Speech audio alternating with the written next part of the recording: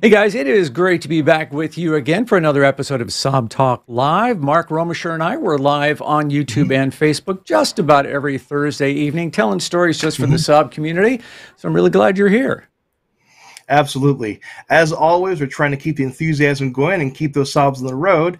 And we're going to be going over a couple of things tonight. We're going to be talking about some maintenance things we want to look at because the season's right around the corner to keep our sobs maintenance. Also, we're going to be talking to a pretty well-known YouTuber with the Yep. sob community here. We're going to be talking with him a little bit. But before we get to all that, something caught your eye, Lee, on Facebook recently. Can you share that with us? Yeah, okay. So I just was banging around on Facebook a little bit today. And, when you pack up and you're going to move, there's always a lot of crap you have to deal with, right? It's a big ordeal.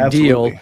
But when you have about 20 different cars, well, that becomes a bigger Hmm. challenge. And Yeah. this is the solution that Scott Winna came up with. So Woo. if you follow the Facebook group at all, you probably see Scott on there from time to time. He's done just a tremendous amount of work. So this is just part of his collection that he is packing up and moving to Florida. And I just had never seen a trailer full of Saabs before. So this is kind of cool. He's got some interesting hardware here. So in the middle, on the lower level, there is an 0495 wagon. It's a Hmm. five-speed, one of, he says, 108 imported that year.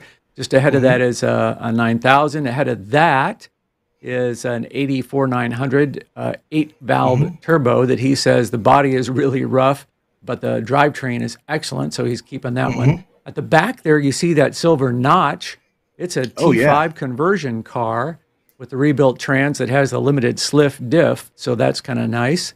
Oh wow. Just above that is another T5 conversion. This car supposedly won People's Choice at one of the Hmm. SOCs. And there are also a Oh couple nice. foreign cars up there. There's a Fox Body Mustang, but he says it's kind of special Hmm. because it's a 5.0 that's been unmolested. And right in the front there Oh is yeah. an old Ford T-Bird Super Coupe, a 90 Super Coupe. So that's a Hmm. turbocharged Ford. So not purely Saab, but a lot of Hmm. Saabs. And I thought that is just pretty cool. So I wanted to give a little shout out to Scott and his collection relocating from Illinois to Michigan. So if you saw that on the road, that'd be a sight to see, wouldn't it? Woo, that's awesome, man. That's and I got to say that if you, as a sub enthusiast, you see that rolling on the road, you probably want to follow that truck and trying to find out whose that is. No kidding. Man, that looks like fun. But So no, you've got some work to do. You've got work ahead of you as you're trying to get the car back on the road for spring, and you bumped into a couple little headaches. Let's talk about that for a second. yeah, so the season is upon us. Hmm. Springtime is coming. We got the car season getting ready to ramp up, and of course, anytime we get into spring and summer, Saab owners want to go ahead and get their cars ready. There's maintenance things we want to do. We want to get the oil changed. We want to get the fluids checked. We want to make sure have the tires in good shape, the suspension. All the typical Saab things that us owners go through. But what I found recently is that I am having trouble trying to get a hold of some of the items for the maintenance. And mainly the problem I'm having is oil. Now, I happen to use Rotella T6 full synthetic oil and of the 5W40 variety. And this oil, I've been using this since I've been a Saab owner from the beginning in 2017. And this was presented to me from one of my friends. And the reason I use this oil is that it is full of the proper additives for actual diesel engines. Hmm. And what the great part about that is that diesel engines are very high temperature, harsh environments, and they have turbochargers that just take a beating. Our Saabs are not too much different. Our engines do run warm, and the turbos definitely are very well used in our vehicles. So the additives and the formulation of this oil works very well, and I've had a really good experience with it. However, I actually had a conversation with a couple individuals in some local shops, and they're talking about how the supply chain issue is of the additives that they're trying to find for this oil. And that's really what makes the oil outstanding to protect all those vital parts. And so obviously, if there's less oil to go around, prices have gone up. And I was looking online, and we've seen prices double, 3 or 4 times in some cases on this oil. So back when the oil was regularly available, I could go into a local Walmart or an auto parts store and probably pick up a four quart jug of it for about $21, $22. But now I am having trouble finding the same gallon jug of oil for less than $70 or $80 in some cases. Oh, man. And for us who have the SAABs of the 4 cylinders, whether they be 9.5 or 9.3, typically it's going to be, between 4 and 5 quarts. So 1 jug is enough. So I'm still going to be looking at 2 jugs there. And they do sell a 10-quart jug, but I saw the price on the 10-quart jug recently, and that's going for about $180. And it's just, I never imagined that an oil change would cost me that much, and that's not even with the filter. I mean, by the time you get a good quality filter, you're fairly close to $200, and that's just parts. That's if you do it in your garage up on your jack stands and the ramps. So really, that's something to look out for, because the supply chain issues are affecting us SAAB owners directly in that one fashion. I looked around online, Mark, after you told me about that, and there are a lot of guys talking about this. They're saying, I can't get this Rotella you said that's the T6? T6, yeah. They're right. saying they just can't find it. It's just not in the store, or you go online and there's one available, that kind of thing. So, It seems like that's a big issue. Yeah, and that's just oil. Thankfully, other fluids seem to be not as problematic. But as far as the fluids go, like we see in this picture here, brake fluid price on that has been decent. The Pentosan fluids, for the power steering and the convertible tops, which I happen to have a spare containers of those. Thankfully, I have those on hand, but heaven forbid, it's getting hard to find some of these things. And if you have maintenance items, just trying to keep up with standard stuff, because we're trying to keep the SAABs on the road, it's becoming more challenging every day, especially with everything that's happening in the world, unfortunately. Well, let's press ahead and introduce folks to Jacob Pretzman, and he's a guy who does quite a lot of work on getting younger people into the SAAB game. He is the host of the Auto Autopsy YouTube channel, and I snooped this guy out and checked some of the stats, because I've got a little YouTube channel of my own. It's nowhere near where Jacob's at, though. He's got over 21 million views and 576 videos posted. And he's dealing mostly, I'm solely 900 stuff, old C900 stuff, and he's in the newer generation. And that's why Mark and I wanted to connect with him to find out more about talking to younger people about getting into SAAB. So we recorded this interview the other day. He couldn't be with us live because of his work schedule, but take a listen as he kind of explains what his mission was and exactly why he wanted to start doing a SAAB YouTube channel. When I first started it, my goal wasn't to just do SAAB content specifically, but I realized as I started to make more videos that, well, this 9.3 is the car I have, so this is kind of what I want to make videos on. So when I first started, there wasn't, I guess you could say there was a little bit of inspiration from a couple of YouTubers I watched. I remember one that I used to watch a lot was Vehicle Virgins.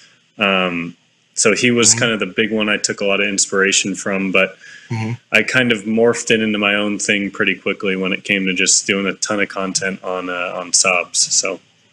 So the car that really I think most people know you for is your sexy Turbo X. There's something special about this car. What makes it so special in the SAAB world?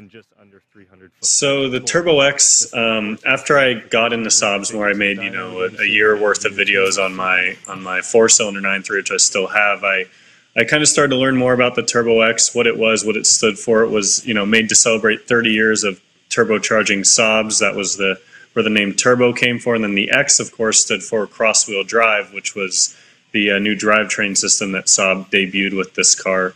It came with a lot of unique features like special wheels, a little bit of a body kit, carbon fiber trim, special exhaust, all these little things. And it was just kind of a very limited run car that I always kind of saw as my dream SAAB per se. So I finally found one in Massachusetts. Flew out there, picked it up, and had it for about three and a half years, I think. So that car, I think there were about 600 of them brought into the United States, and was it about 300 horsepower? Yeah, they were, I think, around 280 stock and around 300 foot-pounds of torque. Mine, you know, I did a few modifications to it and some tuning and things like that, so it pushed up the power a little bit. But it's definitely a quick car from factory. It's fun. Yeah. So it's the car that made you. Why'd you sell it? So I don't want to say the reason I sold it was because of the issue I had with the steering rack. I had an issue where the car would shake side to side when I would corner hard. The whole car would shake, and it was, you know, almost dangerous. And my alignment kept getting thrown out. I replaced just about everything suspension wise. I took it to our SAAB shop here in Phoenix, and they couldn't even figure it out. And then finally, I took it back there about a third time. And they finally figured out that there was some play in the steering rack, so they replaced the steering rack. And by then, I had just dumped a lot more money into it, and I was kind of like, you know, this car's getting up there in mileage. Do I really want to continue to possibly put more money into this, or could I, you know, explore something different? Could I try something newer that's not a SAAB with less miles, possibly still has a factory warranty on it, and, you know, maybe try making videos on that as well, and just experience something else, because I'm still relatively young. So, you know, I bought my first 9.3 when I graduated high school, and that was kind of my first car. So I hadn't really experienced anything outside of SAAB except for my Miata that I had briefly for a couple of years. So we're going to leave that one there as a teaser. We'll introduce people who haven't been to your channel to what you're driving these days, you traitor. I still have a SAAB. So. You do indeed. So yeah, and I just saw you do some really cool stuff. Here's your 9.3, and you just put a whole new suspension on this thing. Yeah, so I bought this car, like I just said, I bought it when I graduated high school. So about 6 years ago almost now. I've driven it over 50,000 miles, and this thing has really been kind of the backbone of the channel as much as the Turbo X was.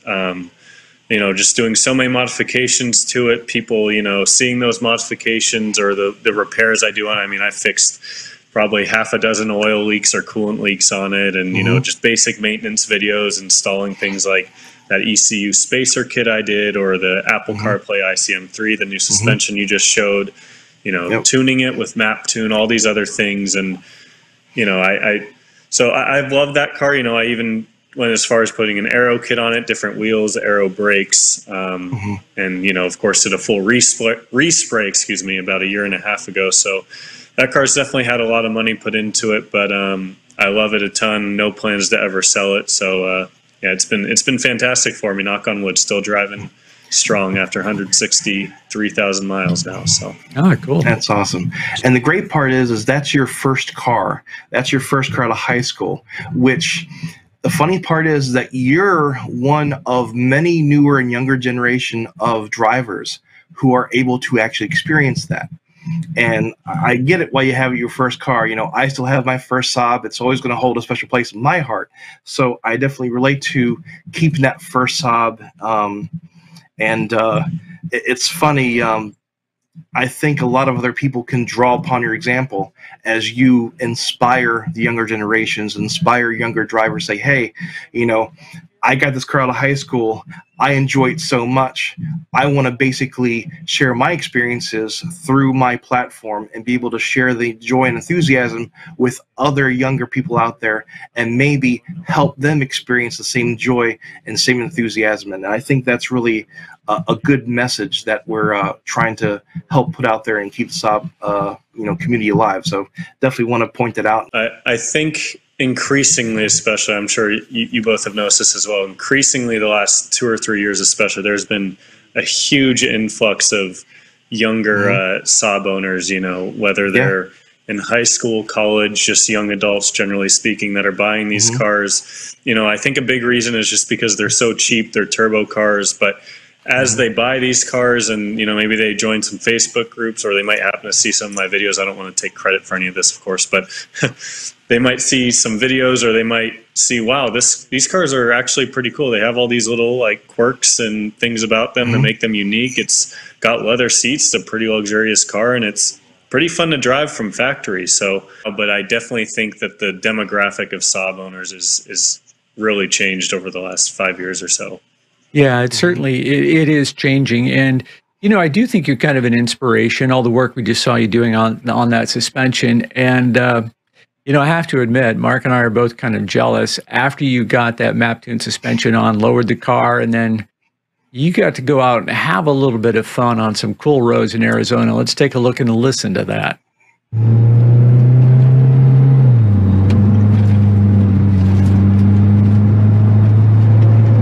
right, let's kick her in the manual mode.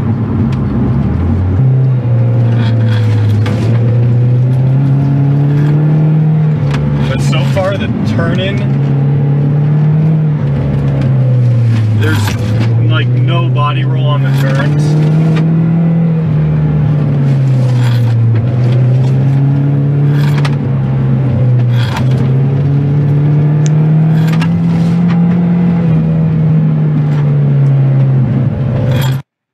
Okay, I got to tell you, man, you know, I live around a bunch of cornfields. There's no place that I'm going to go have that much fun.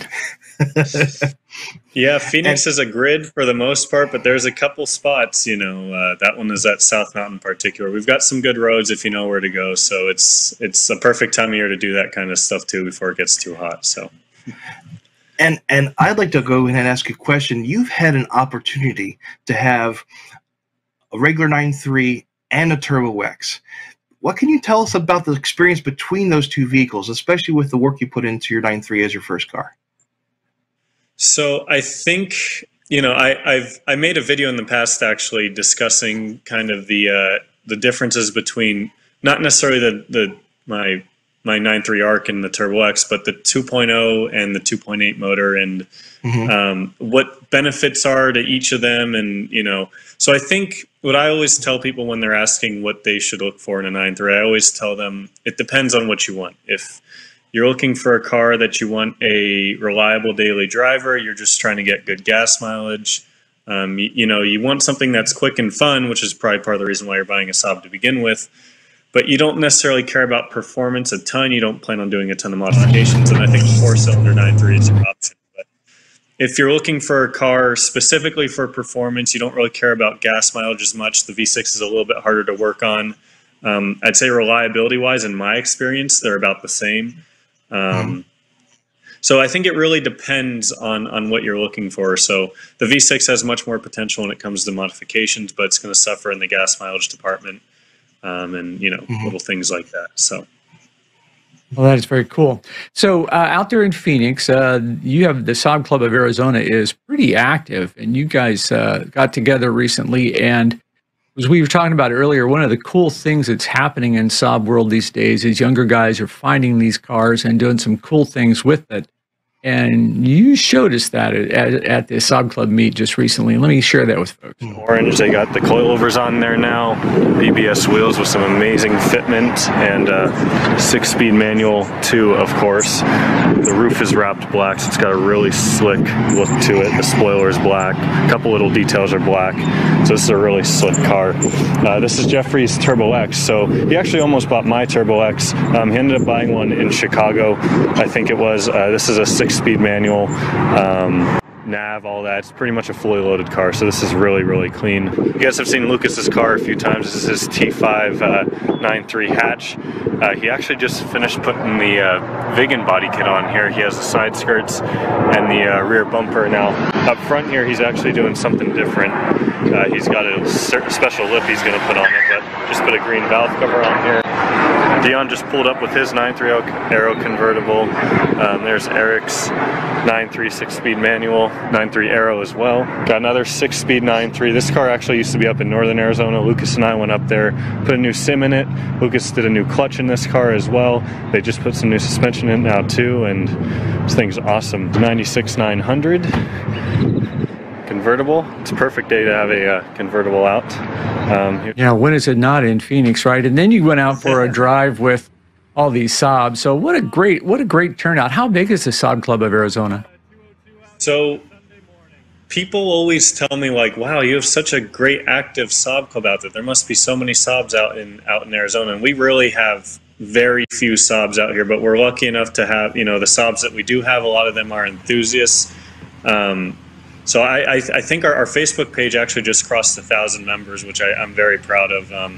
I've been, in that for about 4 or 5 years now. But this cruise we put together about 2 days beforehand, so it was very short notice, and we had some people drive out from Yuma, which was about 3 hours away.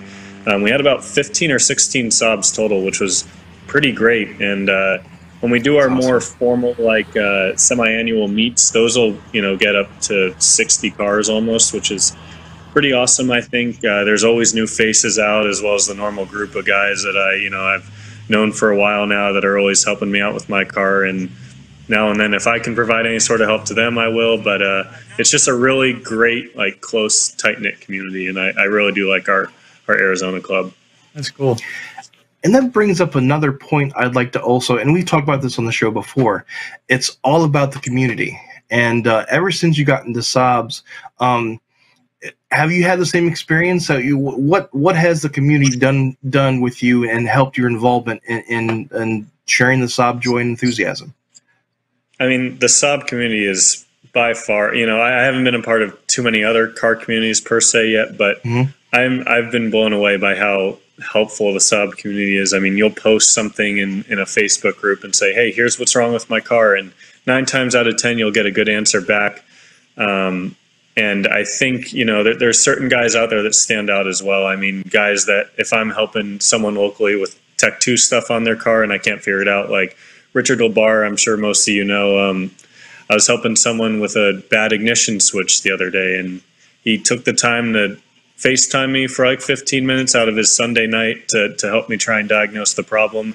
Anthony Farah is helping me all the time with questions when I can't figure stuff out. And that people outside of the SAAB community as well, or outside of Arizona, I should say, are always very helpful. So there's definitely a lot of, I'd say, cornerstone members in a sense that are always willing to provide input and help and know so much about these cars.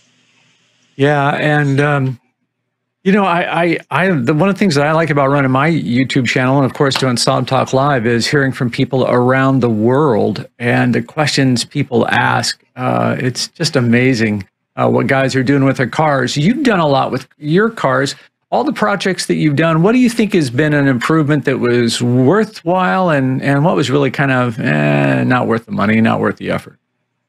So I'd say probably the best bang for your buck modification I've done to any of my cars is a tune. A tune is probably the best thing you can do to just get power right out of the box, whether it's just a stage 1 to give you another 40, 50 horsepower, or you do an exhaust and intercooler and you decide now I want more power, and then you can go to something like a stage 3 and get even a few extra horsepower. So I'd say a tune, number 1. Second would be an exhaust. I always tell people to be careful with the Ecotechs, because when you straight pipe them, they tend to sound like Civics.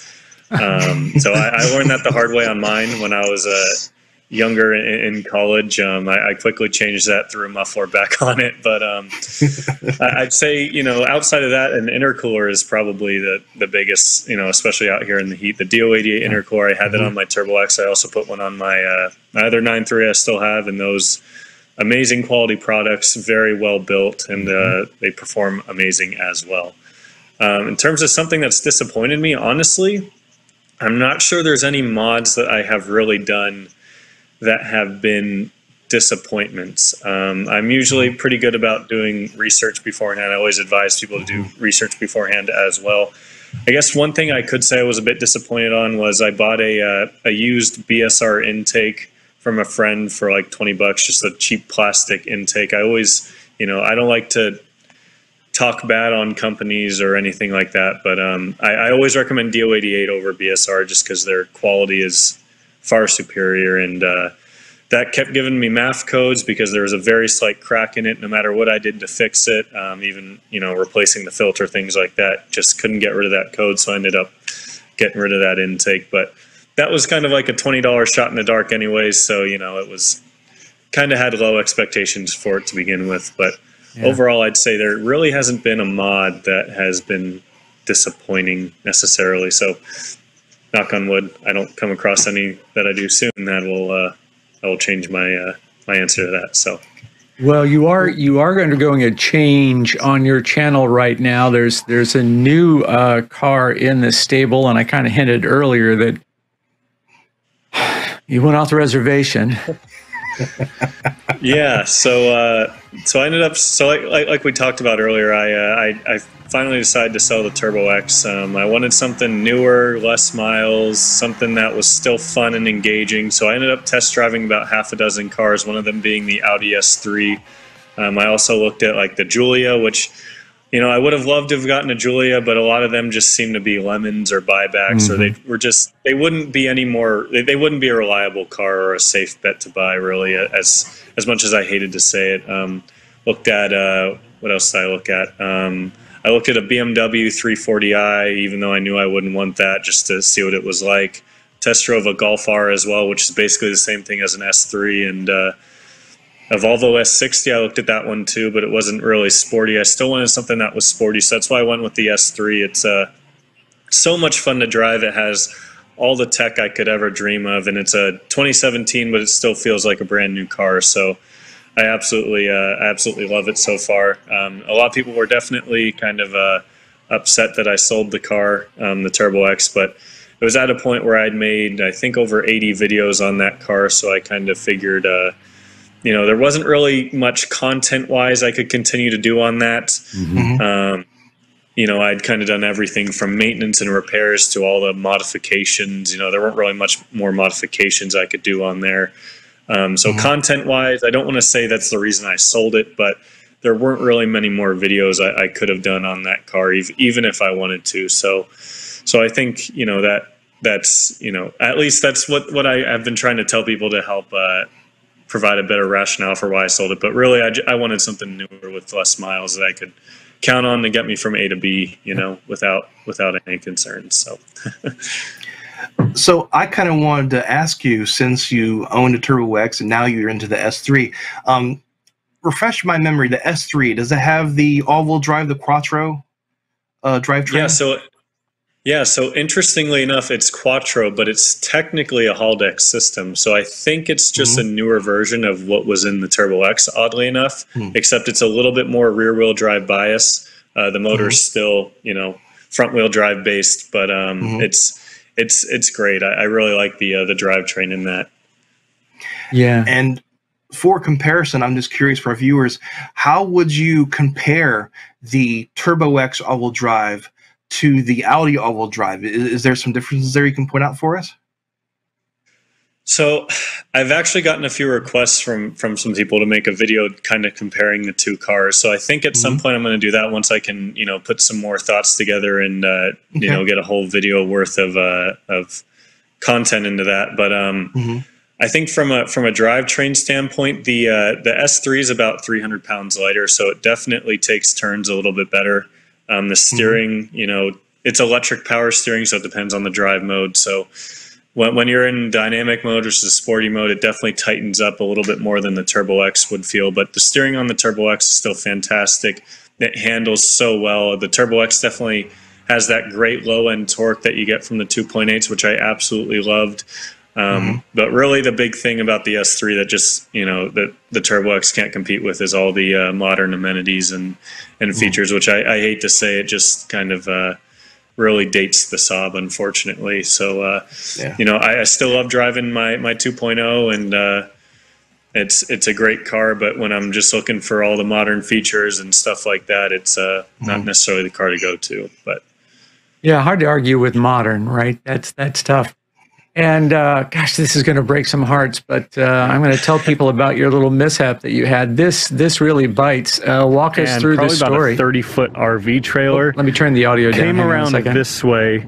He took the turn too sharp, and I kind of saw it out of the corner of my eye. Like I saw him like get really close. I'm like, okay. He kept going, and sure enough, he caught the whole front corner of the car. Now. Oh man, that's a heartbreaker.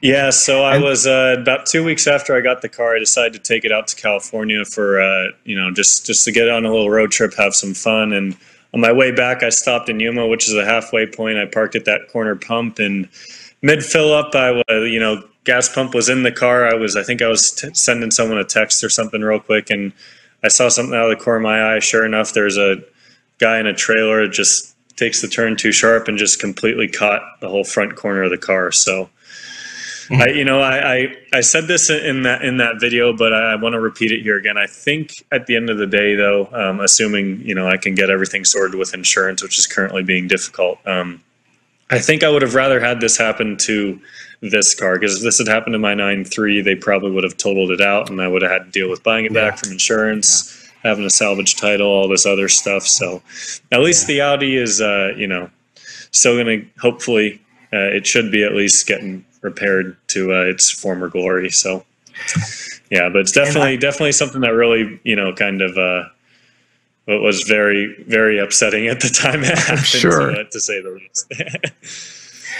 And just for educational purposes, what year is your Audi, by the way? It's a 2017. 2017, okay. Yeah. Beautiful car. It's lovely. I get it. I get it. You can't be all Saab all day. I understand. Yep. Oh, I love it. And I might get people messaging me now. I'm going to say this, but I've kind of been asking, a couple friends locally, like, hey, if you see a good Saab project locally, send it to me. I might, so maybe sometime soon, I don't know how soon, if there's a right project that pops up, I might pick it up and, kind of do what I did with my 9.5 wagon that I had, and do some videos on that, fix it up, and then sell it. So we'll see. All right, guys. So there you go. The word is out. Jacob might be looking for another Saab project. So if you got anything in mind, you know how to find him, right? Auto Autopsy on YouTube. That's the name of his channel. What a nice guy, Mark. Absolutely. I met Jacob through a couple of Saab owners conventions now, and it's been a pleasure talking with him. And it's great to have known him so far, and I'm looking forward to seeing him in the future, obviously. But he's bringing the younger generation to Saab, which is great, and that's what I've been hinting at, keeping the Saab brand alive, is bringing the younger people in. And I tell you what, keeping enthusiasm and keeping the joy alive, that's the biggest part. I love that, Steve Skelton. The Audi is expendable. That's funny.